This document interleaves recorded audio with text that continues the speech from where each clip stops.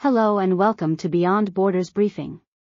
Today, we are going to talk about the U.S. decision to send controversial weapons to Ukraine as part of more than $1 billion in military and humanitarian aid.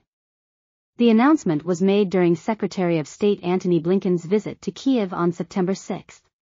The U.S. said it would equip Ukrainian forces with 120mm depleted uranium tank rounds, which can pierce conventional tank armor.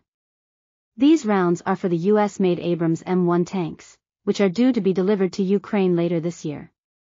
Depleted uranium is a waste product from the process of enriching uranium for nuclear fuel or weapons.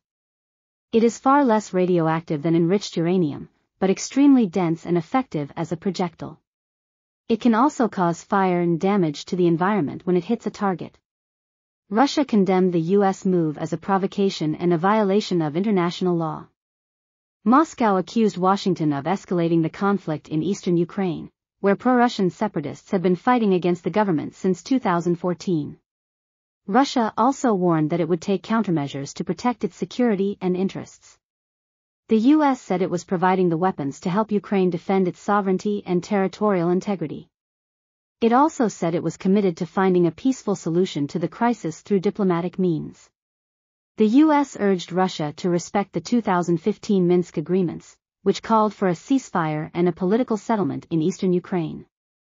The U.S. decision comes amid rising tensions between the two countries over a range of issues, including cyber attacks, human rights, and the Nord Stream 2 pipeline project. The U.S. and its allies have also expressed concern over Russia's military buildup near the Ukrainian border and in Crimea, which Russia annexed in 2014. That's all for today's news update. Thank you for watching and stay tuned for more updates.